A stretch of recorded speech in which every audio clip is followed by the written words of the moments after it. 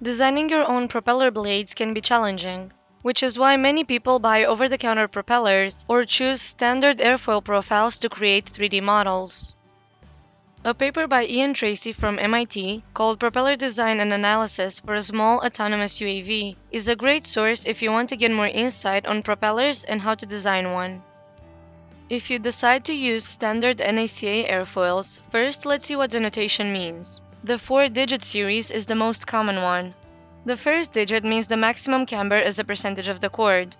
The second digit shows the position of the maximum camber also as a percentage of the chord but in tens of percent. The last 2 digits represent the maximum thickness as a percentage of the chord. Because the drone propellers are designed to spin and change the angular velocity or RPM rapidly, the blades are usually very thin to reduce weight and the thrust needed to produce a change in the RPM. As a reminder, the blades are also twisted along the length such that the pitch is correlated with the airspeed. The reason is that different points along the length move at different speeds through air, with the tip being the fastest.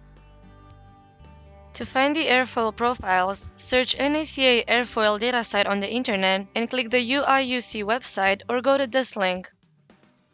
For this example, I will be using the 6412 profile. If you click on the GIF format, you will see an image of the airfoil.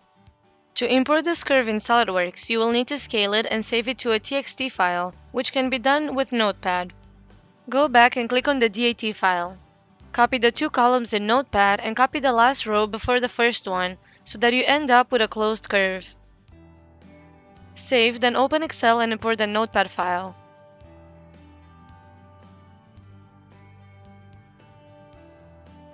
Make sure you select the limited for type and add space to the list of delimiters.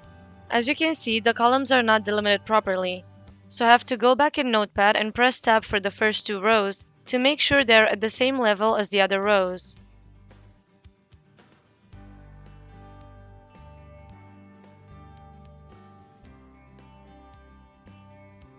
The columns are now imported correctly.